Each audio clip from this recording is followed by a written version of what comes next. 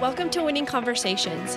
Dan and Hannah finally get to sit down with the man who made this show possible, our senior pastor, Justin Bridges. We are so honored to have this conversation with him. He has such a legacy here at our house. He's been with JSMI since 2000.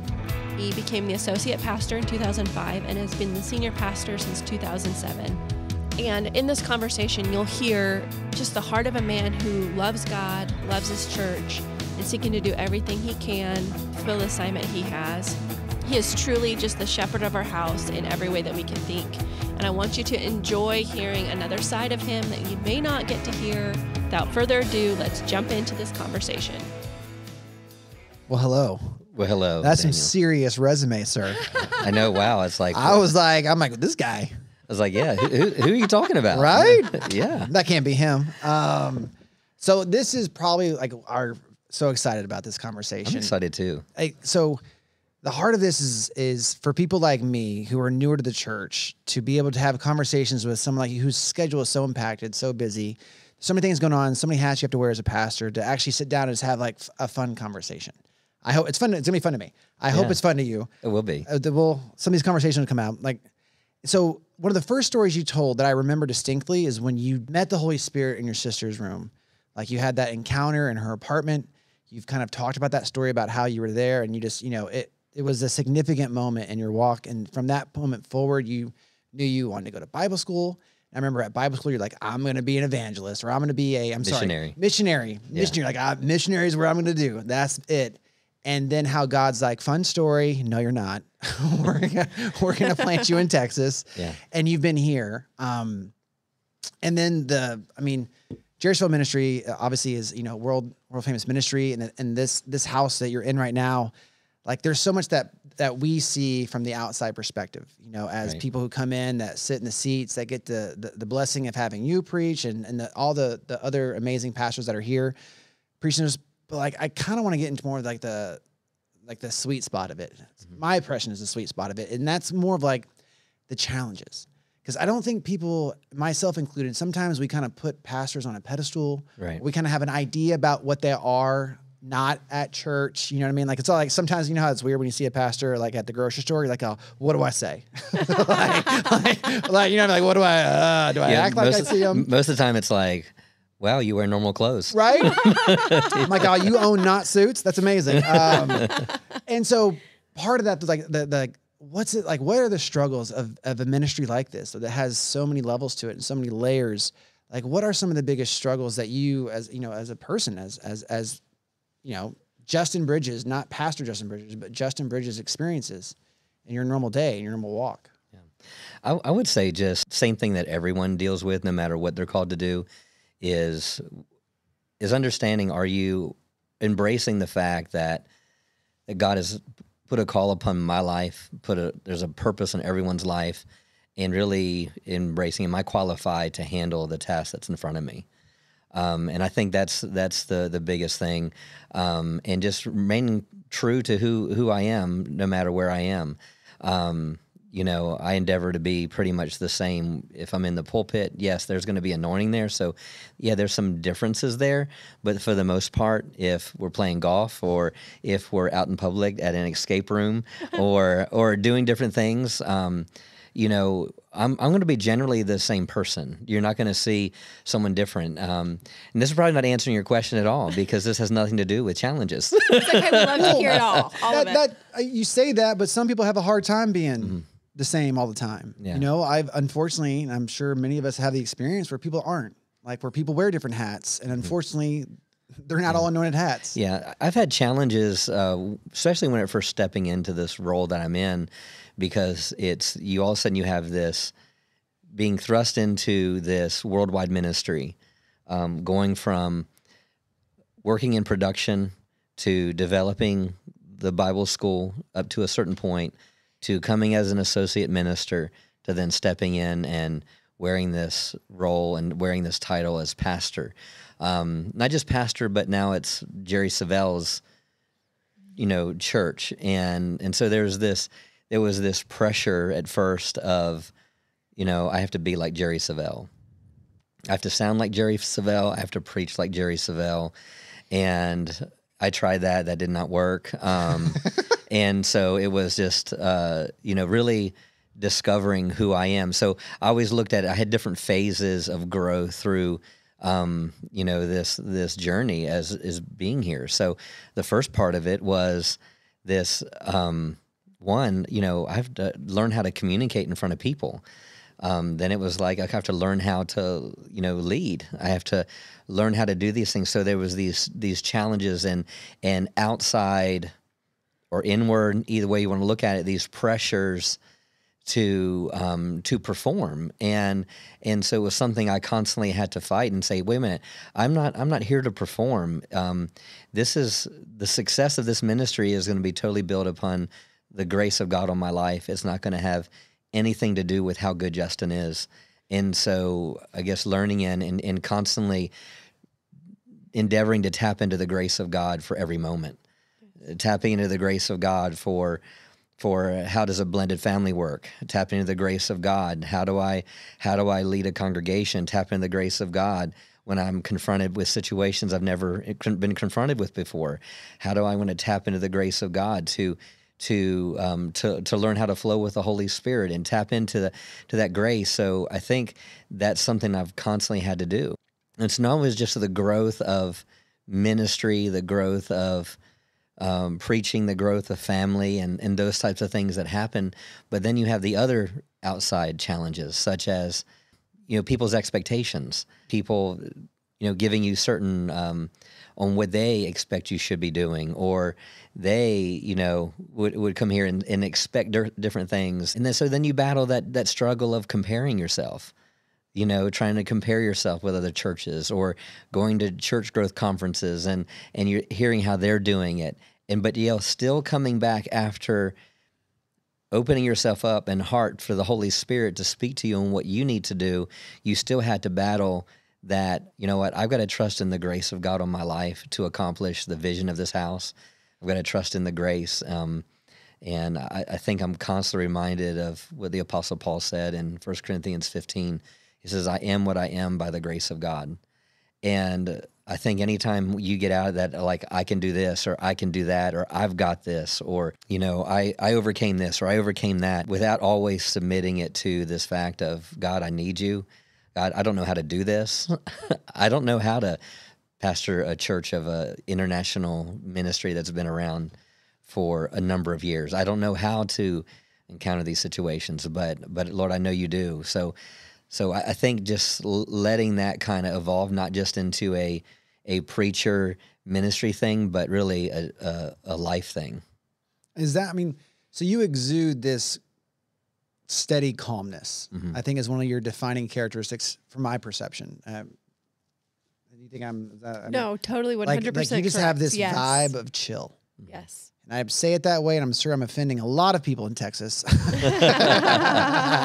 when I'm using my West Coast vernacular. But that's how I would describe it, as like you don't have these crazy peaks and valleys in terms of emotion. Not that you're not emotional, not that you don't care, but you have this very calm demeanor about you. The peace of God rests on him. Yes. Yeah. And does that come from just resting the fact that you're like, it's not you? Yeah, no cap. That's sorry. Wait. What does that mean again?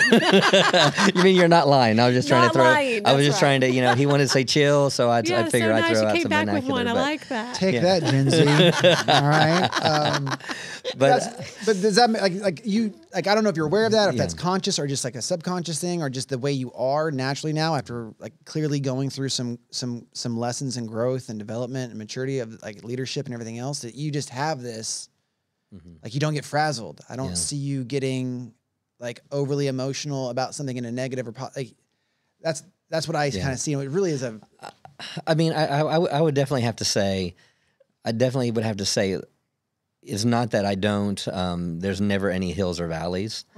It's not like I'm oblivious or don't encounter those things. I've just totally had to rest in God. I remember times that I've experienced some of the most challenging experiences of my life. Everything came down to this one point, and it's come up several times in my life.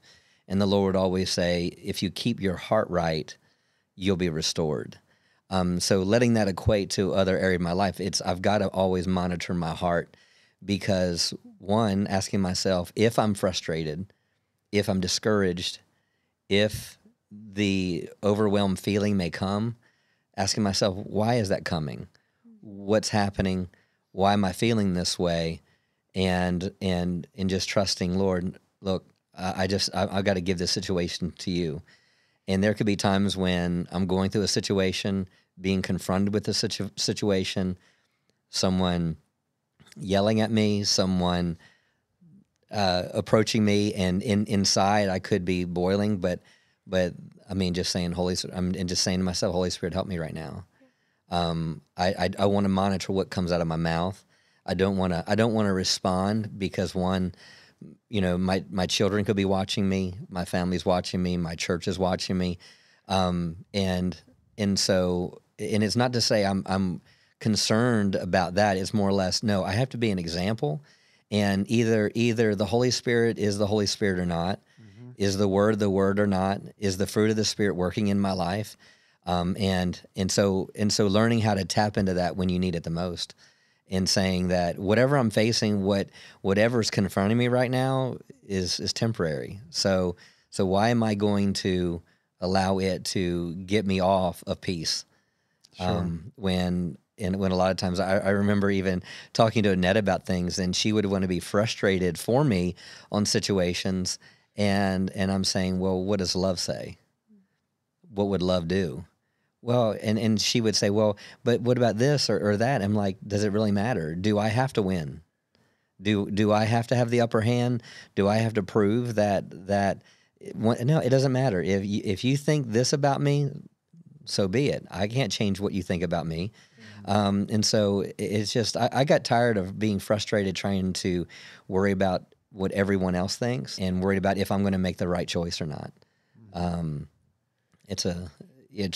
Trying to monitor that is rough. And yeah, there's times where, I may not get it right every time. But the point is, I'm not going to let anything else move me off who I know who I am and what God's calling as in my life. That's so good. And something else that I would like to pull out of that too, is that you talked about your feelings.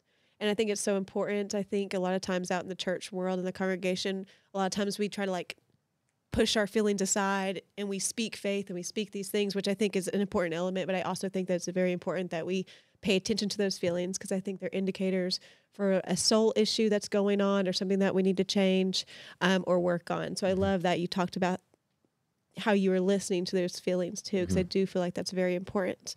I also want to go on to our next question, which is, how do you balance ministry, your walk with God, and your family, being a parent and a grandparent, with your preparation to minister? And what does that look like day in and day out for you? You kind of touched on it a little bit when we brought up that last question, but I think it'd be great for you to expound on that a little bit more. I think the best way to answer that is, family is important. That has to be, the first ministry. Yes, amen. And have I gotten that right 100% of the time for the last 16 years? Probably not. So I think for me, ministry and preparation is I don't look at it as an event. I look at ministry and preparation as a lifestyle. The word says, study to show yourself approved that you might have an answer. So for me, it's not, okay, I got to hurry up and I've got to prepare for Sunday morning. I do take time to prepare for Sunday morning. I'm not making, that's not what I'm saying. I'm just saying that ultimately I'm always in preparation mode. There's not, I'm always trying to have, having an ear, listening to what God is saying throughout the day, what's going on, what's happening, and just monitoring the times of I need some quiet time right now. I traditionally get up and I read the Word. That's the first thing I do. Make notes in the journal if that happens to come up at that moment. But also growing up with Bryn and Annette and the family, I didn't want all my entire weekends evolving around, well, my husband or my dad is preparing for service on Sunday, and then lock myself away all weekend long. Because that's easy to do within ministry. It is. It's so easy to do. Yes. It is. And so early on, I typically, for my schedule, I'm studying all week long, but I typically devote all of Friday. I come up here to the office, one, because no one else is here typically, and I use that time to take what I've been meditating all week and just pray over that, meditate on it, formulate that in some sort of aspect or in some sort of comprehensive thought, and I get it to a point where I feel like, okay, this is a good direction, and then from that point I usually print what I have down out, and then usually on Saturdays I usually get up before anyone else is up, and I usually take Saturday morning and just take time and pray over it and look at some things, and then make some, add, usually that time I'll just take a pen and add some things in, and then, but usually by the time the family's up, I'm done. You're done and ready. And so pretty much I tried to make Saturdays a time where we're cleaning the house, whether we're doing the yard. I heard you going love to a good museums. power wash. You Yes. love to use your power washer, I heard. The power washer, the lawnmower. People would say, "Why don't you have someone else cut your grass?" I was like, "No, I'm a Is it grown like man. I can therapeutic? cut my You grass. enjoy I do. Yes. I love I my get do. that. lawns. I love. get I mean, that. I put It's my headphones on, therapeutic. listen to preaching, and and This guy it's gets like it. I'm telling you, it is therapeutic for me. So good. So for me, it's like I never wanted. Now, there's things that would come into our schedules where Annette would come to me because we had a lot going on during the week. I didn't have a lot of extra time. Yeah. So Annette would encourage and say, "Hey, are you good for tomorrow? If not, hey, just go ahead and take the time that you need." And so she's always sensitive about that. But other than that, usually by Saturday morning, by the time the family's up, I'm usually done, and then I do the same thing Sunday morning. That's And it awesome. used to be for up until about 4 years ago, I would come to the church. I'd get to the church at probably by 5 a.m. I'd finish preparing, and then I'd get ready for church up here, and I'd be ready to go. But then after I did that for a number, probably 10 or 11 years. The last 4 years, I just pretty much just take my time at home, and I still try to get up here because I still want to be part of corporate prayer when have the time to be, and so anyway, I don't know if that answers your question. That's but great. So besides mowing your lawn, which you really enjoy doing, what are some other recreational things that you enjoy doing when you do have that time off? My favorite thing to do is spend time with Annette. That's That's such a good answer. I thought you were gonna say going top golf with Dan. That's what I thought was about to say, but sorry, Pastor Dan. Net will appreciate that. sorry, Dan. No offense taken here. So for me, really, I love our family, and so probably my favorite thing to do is probably travel with Annette, and then also taking trips with our family. For Annette and I to travel is really probably the most relaxing because we can't really do any staycations as Yeah. some people do, just because it won't happen. Because I have to do this or I have to do that, Yeah. and this happens. Oh, there's this emergency. So a lot of times the best is we can get out of the country is And even go better. silence your cell phones or get no cell phone Exactly. service, so That's- that way no that's one the- bugs you. Yeah, Totally, that's probably the best. But because your congregation, I know that you're so good to them and stewarding them and helping them. I'm sure your phone is all the time just busy, and people pulling on you. So it's great that you get to get that time away. And I would, yes, and that's true. But I also have to say I have amazing people around me that totally alleviate a lot of other pressures. Yes. So from people like Tanya to Nikki and Eric, Pastor Phil, and Diane, Joseph. You got Hannah and Alex, Troy. Everyone is just they take a lot of pressure off me in a lot of ways, and so that allows me to have the other time to focus on things. So. That's great. That's awesome. You've got a good supportive team. So I have a question from our Instagram audience for you. Woohoo! Instagram, social media platforms. So will you share with us about having an excellent spirit? Tell us your thoughts on that. Having an excellent spirit. Having an excellent spirit. First thing I have to say is excellence isn't perfection. There's a difference between perfectionism versus excellence. Perfectionism is an anxiousness to make sure everything's perfect. Yes. Excellence is an attitude of the heart. Excellence is just a determination of what can I do better. It's how can I grow? How can I make this look more attractive? What can I do? How can I love better? How can I respond differently? So excellence just isn't a matter of an appearance thing. It's the core of something. It's the foundation of something. It's the structure of something. So it's not just on how you see things on the outside. I mean, Jesus dealt with that when he was dealing with the Pharisees. He was saying, hey, you clean the outside of the cup, but the inside is full of dead men's bones. So to truly say excellence is something of an appearance is, to me, not correct. A correct understanding of a spirit of excellence. In my opinion, it would be doing things with God's stamp on it. Is doing things in a manner the way that God would do something. It's responding the way that he would respond. It's treating others how he would treat others. So, and I think I kind of missed this growing up, or when I first got into serving the Lord, was most of everything I heard was really external Christianity, because everyone would judge that. But when I understood what Peter says, that God is more concerned with the hidden man of the heart, then that totally changed my understanding of it. Because I believe religion would have kind of like the cart before the horse. So I would say, hey, let's become more like God, and then that will eventually affect the outward.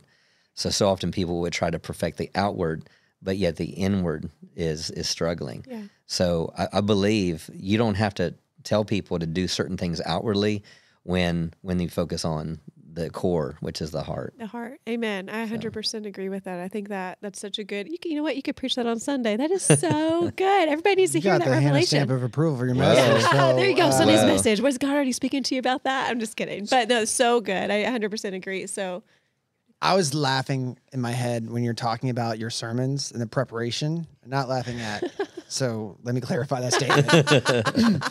I've witnessed so many times you getting up to the pulpit and then being completely in the zone with the Holy Spirit, saying, Holy Spirit, lead me here. And so in my head, I'm like, oh, how many fire sermons have you left at the altar? Because the Holy Spirit's like, not today. And you spent all week, all week doing his service, doing his sermon. You're like, oh, this one's gonna do it. Yeah. Oh, this is gonna be the amazing sermon. And all of a sudden the Holy Spirit's like, do me a favor, put that down. We're gonna go on a different journey today. Yeah. Like, how many of those have you had to do? Oh, I don't know. I would say, if anything, I would say,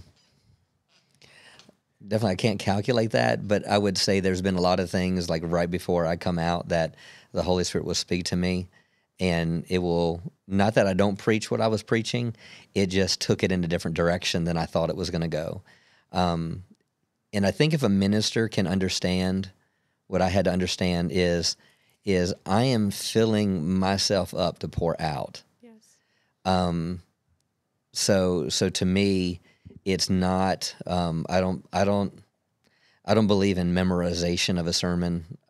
I don't think that is the way to handle it. I believe it's filling your heart full all the time, to where when the Holy Spirit prompts you, that you can pour it out into someone else. So I think there's been a lot of times where I guess honestly, there's been some times where I know it's been a prideful thing, to be honestly, because there's things that I thought was like a good revelation, and yet the Lord has me going this direction, but my mind is saying, but remember what you were studying, and the people would really hear that, and it was all of a sudden it's like I'd go that direction, not because of the Lord, because of myself, and all of a sudden it's like cricket, and the Lord was like, why are you going that direction? And I'd totally have to shift and go back the other because I'm like, because I thought it was a good revelation. And he goes, yeah, but that was for you, and they're not ready for that, or this isn't the right time.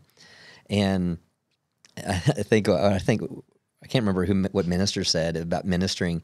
Is ministry sometimes preaching is not so much what you speak, but it's also what you leave out. And I think some people need to monitor that you don't have to preach everything you know on, because there's times when you've been preaching and have over 1,000 some messages that if you're preaching on this topic over here, then it's like you could incorporate that, but why are you trying to incorporate that? Because that's not where you need to go. So for me, is the bottom line is people are there because, one, there's hurting people. We want to make people winners in life. So I always say, Lord, I love them. You love them more than I could love them. But Lord, help me to be someone you can flow through to give them exactly what they need today. Amen. And that's majority of the time on how I try to prepare and set my heart as I prepare. Does that make sense? No, it makes perfect sense. No, to be serious, everyone knows as a pastor, you get 6 days off a week. So what are those days like when you just don't have, just all day to yourself, no interruptions? Like when you're not wearing the pastoral hat, like what is actually, and honestly, like your free time, your spare time, what does that look like? Like when it's just, you have the choice for your day, what does your day look like? Power washing to mowing the lawn. Besides the priorities of power washing and mowing the lawn. Yeah. I'm trying to think if I have a day like that. It's like I really enjoy power washing. Like I enjoy it. No, it's some things you do, some things you love. Yeah. Okay. Yeah. I think it just goes back to nothing. Is that your ideal? Like people people used to ask me, like, what's your ideal day? I'm like, nothing. Like just nothing. But that's, I have the ability to do that because no one's calling me. It's like you have friendships, you have ministry friendships, you have business relationships, you have all those things, and I like to be in environments where I can just be me. I'm kind of myself all the time, but I don't want to have to be on. Yeah, sure. I don't want. You just need those times where you can be around people, and I'm not having to talk about the greatest, revelations or the red heifer and the prophets in Revelation or these deep things or, it just sometimes it's just like you just want to have fun. I like going to the movies. I like escape rooms. I like reading. I like reading, mystery novels. I like. I like mystery shows. I like, there's just things I like to do. I like to travel. I like to spend time with the family. I like to cook. Those are the things, like if I had a day, it would be spend time with my family, do something fun, take some time to read, go to a park, go hiking, and cook a great meal. I've heard your ribeye is something to behold. Well, actually, it's not my ribeye. Evidently, Brad has the ribeye. Mine's the brisket. Brisket, I'm sorry. I said that wrong. Brad's got amazing ribeye. Your brisket, however. My brisket is, no, my ribeye is horrible. No, Take that, Brad. So then kind of pivoting back to just, how hard it is and difficult for your free time is leadership. How is it having so many different people that you have to see in leadership that regard to kids ministry, the outreach, the evangelism, the things that are so important to the body of this house. Obviously you can't be there at every situation. So how is leadership like a focus for you? For me is what I've had to, I guess, continue. It's always growing. So for me is trusting the people that God places around you. I know areas where I'm gifted in. I know areas that I'm not gifted in. I'm not a gifted administrator. I'm not detail oriented. And so for me is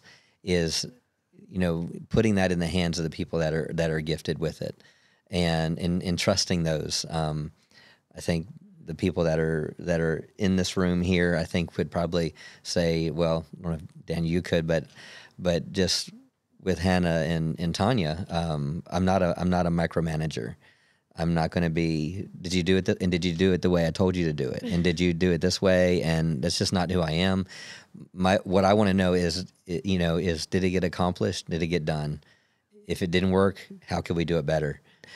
With leadership, I would say it's constantly evolving because leadership can change depending on who you have around you.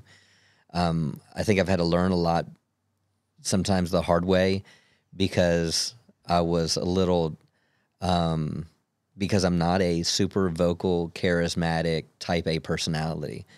So how does someone that is someone like me that is what we would classify as a golden retriever, a pastor that's soft-spoken, still at the same time be able to empower the type A personalities, but at the same time, it still keep the respect. And so it's had a lot of challenges through the years, but I think it always goes back to what we started with, having the grace of God, just understanding that God's put me here. So if He put me here, then I have the grace to handle the leaders that we put in place, and just when I have messed up or when I have failed situations, own up to it. Go to my team, be quick to repent, quick to say, hey, I missed that. I didn't respond the best way to that. We could have done this different. We could have had better preparation.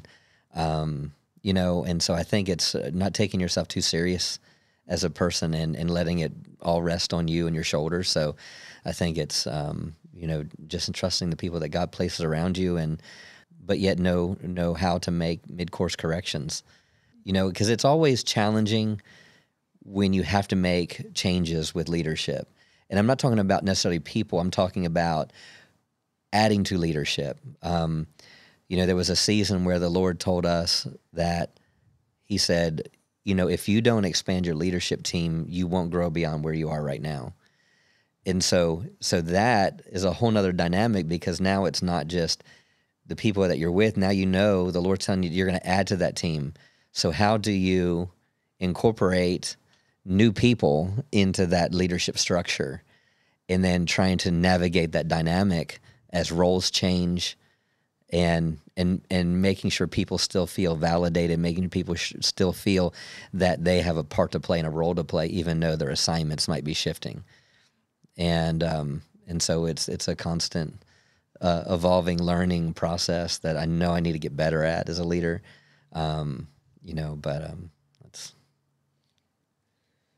Well, you do a great job Well, at all of that. And I love how you're open to evolving and you're open to change and you're open to growth, because I think that's how we should be as believers in any form or fashion in our life, that we should always be growing and we should always be learning. So I really appreciate that. Yeah, coming from a humble heart. Yeah, too. I think if you're the leader and you aren't open to other people's ideas, then you're totally limiting yourself. Yes. If I had all the answers, why would I need a leadership team? Yeah. That's what I've been saying. And I think that goes back to your perfection and excellence example too. I think that could go hand in hand with that. Yeah. So our motto is making winners in life. When you say that or hear that, what does that mean to you? I say making winners in life is not a one area of your life kind of thing. Like, okay, my area has come up in this area, but I believe making a winner in life is something to where I think it's like, I guess the embodiment of 3 John, where it says, I wish above all things that you prosper and be in health, even as your soul prospers. So I think it's about just coming up to another level in how you think, how you live, how you walk, how you talk, how you treat people, how you have courage, how you make a determination to walk out on the water, how you do something you've never done before for the kingdom of God. I think to me that's really what making winners in life is all about, and really tapping into the full potential of what God's placed on the inside of you and what you have a right to as a child of God. Amen. I love that. So I wanted to say thank you so much for joining us. We were so honored to have you, Pastor So Justin. great to be here. This was so much fun, and these are the conversations that were why we started this entire Winning Conversations to begin with. This was I had such a great time, Hannah. I had a wonderful time. This was so much fun. I I had actually an asked awesome to be time. on this Did you have one. I was fun? like, Oh, great time. Are you just saying that? No, it's no wonderful time, great time, and I can't wait to do it again. So. And yes, we barely scratched the surface. We will absolutely have many more conversations like this with yourself. Hopefully, you'll come back. Check out the show notes for links to some of our favorite messages by Pastor Justin that you might not have seen before. Be sure to come back again next Friday as we have another winning conversation.